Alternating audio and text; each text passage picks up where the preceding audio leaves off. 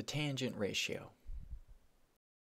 In your geometry class, you have been tasked with going outside and determining how high is the flagpole.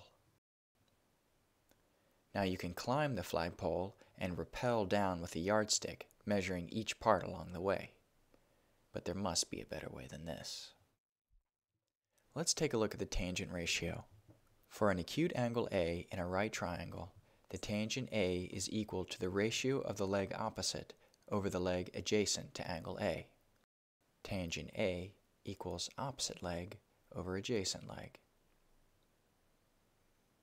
Let's look at this a different way.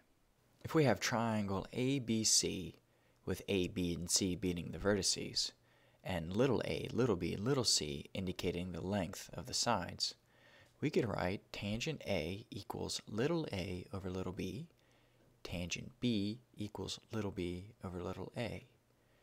We cannot take the tangent of C, since that is the right angle, and we can only use the acute angles of the right triangle. So the tangent function is useful for relating angles and the corresponding sides of right triangles. Here I'm creating different similar triangles, but the tangent of angle A is always going to be equal to the corresponding opposite leg divided by the corresponding adjacent leg. So let's get back to our flagpole problem. We're no longer suspended from the top of the flagpole, but safely on the ground. And we can draw a right triangle here with our angle A being the inclination from our eye to the top of the flagpole. We need to find the adjacent side, D. We can measure this. We can measure angle A with a simple inclinometer.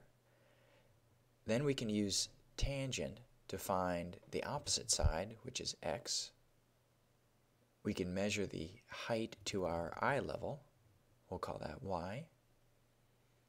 And finally, we can add X and Y to get H, the height of the flagpole.